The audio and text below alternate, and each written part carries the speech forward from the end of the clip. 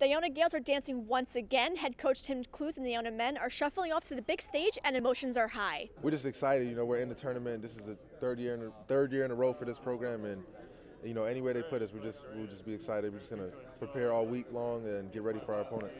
Throughout the tournament, Zach Lewis and Roland Griffin stepped up and played key roles for the team. Zach was tremendous in the playoffs. He turned to AJ English. AJ, his senior year, and that weekend of the playoffs was not going to let us get beat. And Zach all of a sudden developed that personality out of nowhere for us, and it was exactly what we needed. I just wanted to win. Really, I just wanted to make winning plays, and I wanted it for the guys. I mean, we worked so hard in the off season. We've done so much. Everybody's had their moment throughout the season. It's been great. So I really wanted to win. I didn't want to go home. Before the game started, I looked at Coach Grasso when they came back to the locker room. I said, he's the most locked in I've seen him all year. And I go, maybe it won't mean anything, but maybe it's going to mean a lot. I didn't know he's going to be that great, and he's the reason we're here today as well. The experience and guidance of Cedric Casimir, Ricky McGill, and Deshaun Mutch did not go unnoticed throughout the season, especially during the MAAC tournament. This is probably the most vocal I've been.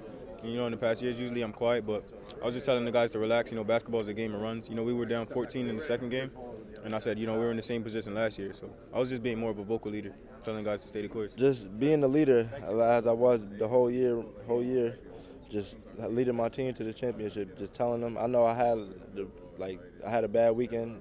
3 days, I just told my teammates, y'all got to pick it up for me, and I'll do the same for y'all. They've been great because they've had everybody focused from the beginning of the year on about we need to continue to work no matter we're winning or losing, but we're going to keep doing it because it's going to pay off in the end.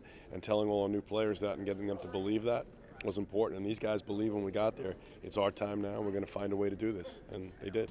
The Gales are eagerly waiting to find out where and who they will be facing off against in the first round. Reporting from the Heinz Athletic Center for North Avenue Nation, I'm Jillian Venditti.